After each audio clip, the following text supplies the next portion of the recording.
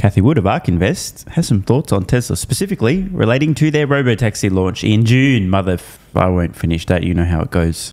Tesla, we believe, will have a lock on the Robotaxi business in the U.S. First Robotaxis launching in Austin in June.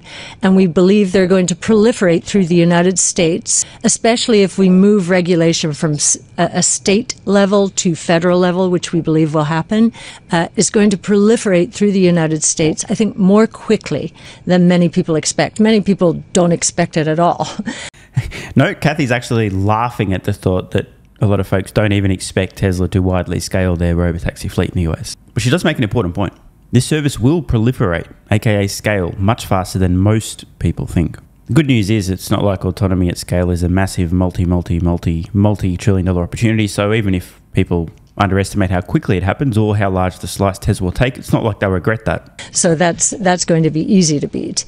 So yes, it did hurt, but what also hurt was macros. All automakers, until this tariff swoosh, to get ahead of tariffs, all automakers have been suffering, and especially in the first quarter. The news cycle passes quickly in the United States, and now that Elon is stepping somewhat aside, not completely. Which you welcome.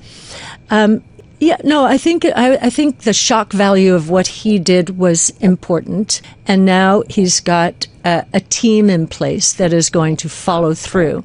And the way that Elon works is he sets milestones and time frames, and when that he often doesn't meet. When they are not met, he goes in and becomes ultra focused, and you hear about the mass layoffs and all of that. So is there a concern to you in your mind around, we talk a lot about legacy media can't help themselves. Is there a concern about, are you worried about, should investors be fearful of? Let's wrap this one here. A new interview with Elon Musk in just a sec, but first, Cathie Wood talking about the short-term slowdown in terms of the vehicle market in general. Well, check this out. US electric vehicle registrations in March, on screen now. No prizes for guessing who's number one, with a truly astonishing gap ahead of second, third, fourth, fifth, sixth, seventh, eighth, ninth, 10th and 69th place. Over 50,000 Tesla vehicles registered in the US in March. Second place, just shy of 8,500 Chevrolet, followed by Ford, just over 7,000. Hyundai, a bit over 5,500. BMW, same vicinity. Rivian, a little over 4,000. So Tesla outselling Rivian in the US in March, more than 10 to 1. Followed by Cadillac, just over 3,000. Mercedes-Benz, under 3,000. Honda, under 3,000. Kia, just over 2,500. Audi, under 2,500. I guess this is what it looks like when the competition comes. Embarrassingly fast all over themselves, not for Tesla. And speaking of embarrassing and the so-called competition, I saw this amusing reminder from John on X. On this day in 2009, Daimler, aka Mercedes-Benz Group, buys nearly 10% of Tesla for $50 million. By 2014, it had sold all of its shares for less than $1 billion. And today, a 10% stake in Tesla is worth well in excess of $100 billion. And should we? Yeah, we'll do it. Today, the Mercedes-Benz Group has a market cap of just over 50 billion euros, around 57 billion US dollars. Turns out, Daimler's sale of their near 10% stake in Tesla was certainly quite a financial education. If they still held this, just their stake in Tesla would be worth roughly twice the entire market cap of the company today. Wow. But don't worry, it's not like Daimler/Mercedes-Benz needed Tesla or any insights or technology to have a dominant lead in terms of electric vehicles. They're doing just fine on their own. As we can see in the US, registering 2,883 electric vehicles in March to Tesla's mere 51,042. Nice. Now Elon's latest interview with Microsoft's leader. P.S. Scam Altman has left the chat. Thank you so much, Elon, for being here at Build. I know you started off as an intern at Microsoft. You were a Windows developer, and of course, you're a big PC gamer still. You want to just talk about even your early days with Windows and the kinds of things you built? Yeah, well, actually started before Windows with DOS. I had one of the early IBM PCs with MS-DOS, and I think it had like 128K in the beginning, and then it doubled to 256K, which felt like a lot. So I programmed video games in DOS, and then later in Windows. Remember Windows 3.1? Yeah. Now, I'm showing my age here, but bro, I remember the massive shift with Windows 3.1 as well. And I always wondered at the time, I'm sure there was a Windows 1 and a 2. But my perception was we just went directly from MS-DOS to Windows 3.1, which is a massive, massive change. For those who don't know, MS-DOS was just purely text-based. You needed to be extremely autistic to operate a computer prior to Windows 3.1. And I mean like super autistic. Zero exceptions. If anyone else was around during this time, can you explain to me why my brain remembers us going directly from MS-DOS to Windows 3.1? No Windows 1 or 2 or 3, just straight to 3.1. Prior to then, for the record, for what it's worth, I was a pretty young kid at the time, but I was playing games on my computer. My dad had actually programmed me a Windows-esque interface just to access games on the hard drive because I had no idea how to operate MS-DOS. It was extremely basic. Colored boxes that would stack one on top of another. I think it was about 10 games based on how they appeared on the hard drive, and like a more or a next button to pop up the next 10 games. But again, someone explain to me, why is my perception we just went straight from MS-DOS to Windows 3.1? What happened with Windows 1 and 2? How did 3.1 become the big breakthrough? Anyway, thank fuck for my old man. Otherwise, I'd never experienced the joy of playing Commander Keen, episodes 1 through 4, I think. Lemmings, the original Duke Nukem. No, it's wonderful. I mean, even the last time I chatted with you, you were talking all about everything, the intricacies of Active Directory. And so it's fantastic to have you at our developer conference. Obviously, the exciting thing for us is to be able to launch Grok on Azure. I know you have a deep vision for what AI needs to be, and that's what got you to get this built. It's a family of models that are both response and reasoning models, and you have a very exciting roadmap. You want to just tell us a little bit about sort of your vision, the capability. You're pushing on both capability and efficiency, so maybe you can just talk about a little bit of that. Sure. So yeah, with Grok, especially with Grok 3.5 that is about to be released, it's trying to reason from first principles. So apply kind of the tools of physics to thinking. So if you're trying to get to fundamental truths, you boil things down to the axiomatic elements that are most likely to be correct, and then you reason up from there, and then you can test your conclusions against those axiomatic elements. And in physics, if you violate conservation of energy or momentum, then you're either going to get a Nobel Prize or you're wrong, and you're almost certainly wrong, basically. So that's really the focus of Grok 3.5 is sort of fundamentals of physics and applying physics tools across all lines of reasoning, and to aspire to truth with minimal error. Like there's always going to be some mistakes that are made, but aim to get to truth with acknowledged error, but minimize that error over time. And I think that's actually extremely important for AI safety. So I've thought for a long time about AI safety, and my ultimate conclusion is the old maxim that honesty is the best policy.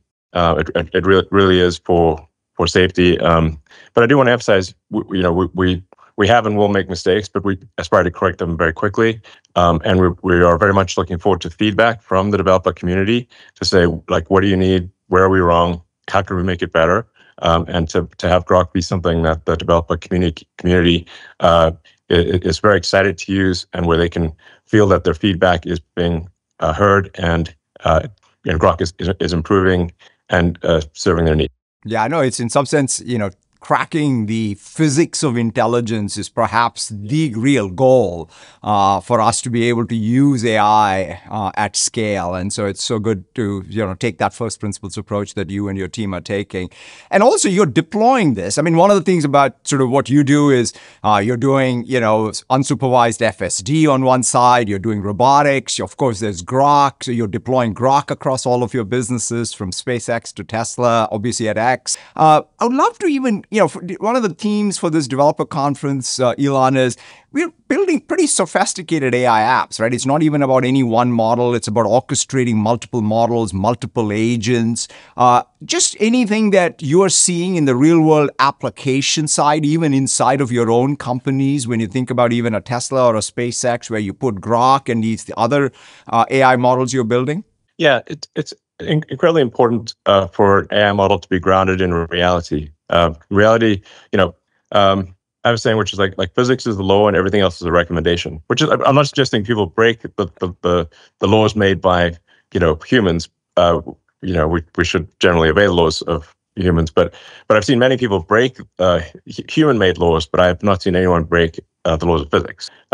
So for any given AI, grounding it against reality, and reality, for example, as you mentioned, with the car, it needs to drive safely and correctly. The humanoid robot Optimus needs to perform the task that it's being asked to perform. These are things that are very, very helpful for ensuring that the model is truthful and accurate, because it has to adhere to the laws of physics. So I think that's actually maybe somewhat overlooked, or at least not talked about enough, is that to really be intelligent, it's got to make predictions that are in line with reality, in other words, physics. It's a really fundamental thing, and being able to ground that with cars and robots is very important. We are seeing Grok be very helpful in things like customer service, and the AI is infinitely patient and friendly, and you can yell at it, and it's still going to be very nice. As long as it doesn't become sentient and have a very long memory. I'm kidding, or am I? But actually, Musk does have an important point. LLMs, including voice-based language models for customer service, are a perfect fit. At least until Grok becomes fully self-aware. Grok ain't going to get butthurt if you're a little impatient or rude. Although I highly recommend being polite anyway, because I suspect AI does have a pretty good memory. And again, I have to say this, I've been saying it now for a year plus, but if you're not using language models daily, in your own personal and professional life, you're fucking up. Minutes before I was recording this very video, I was having a long-form conversation with Grok, the latest model. And if anyone wants to know the details, I was actually describing things that could affect pulse wave velocity. A very nerdy discussion. Most of you probably don't know what that is or don't care. We had a lot of back and forth. I learned a huge amount of value, a lot of citations as well. Grok just wasn't spitting out random shit at me that I couldn't verify or validate. I literally use LLMs multiple times every single day in both my personal and professional life. If you're not doing the same, you are making a massive mistake. Grok, for example, is endlessly useful, and it's not just when it comes to personal development, health-related things, your professional life, even for entertainment. Like if you're looking for a new film to watch, you go, hey Grok, here's my top 10 favorite films and here's why I like them. Can you please recommend more that I might like? Hey Grok, my girlfriend's getting fat. How do I tell her she's getting fat without her getting butthurt, crying, and then eating ice cream to feel better and getting even fatter? I'm not sure how Grok's advice would go there, but hey, it's worth a try. Or you could always just ask the question and then leave the chat open for her to find. Don't actually do that. That's not a good idea. Again, back to the point though, you've got to be using language models daily. If you're not, you're really missing out. It can save a huge amount of time, a huge amount of mental energy, help enormously with research, ideas, anything. The key is just knowing the questions to ask. And if you're not doing this, you will be left behind.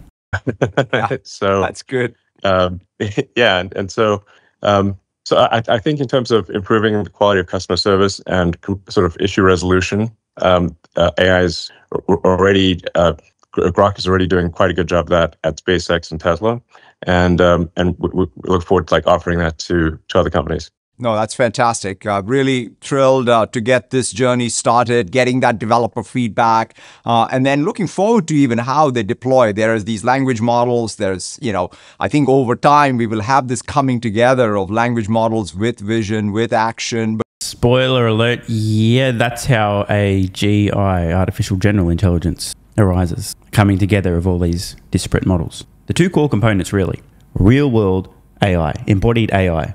The key here is vision. Seeing, perceiving, planning, and acting, as in moving, interacting in the real world. That's piece number one. That's really challenging. Collecting that data, solving vision, enormously difficult. The second piece is language, is cognition in general. Superintelligent AI, language-based AI, plus real-world AI equals the two core ingredients for artificial general and then artificial superintelligence. And by the way, just on a quick side note, if there are any companies that just so happened to have potential partnerships, maybe common founders and or leaders, exclusive proprietary data streams, for example, a data stream that's essentially solved real world, e.g. vision, and also proprietary language-based data stream that also obviously includes pictures and videos. There could be a potential partnership between those two entities. Maybe you'd call one of them Tesla, just hypothetically, of course, with real-world AI. This is all just a made-up scenario, of course. Tesla real-world AI, embodied AI, having solved vision. And then you might call another company, let's just say X,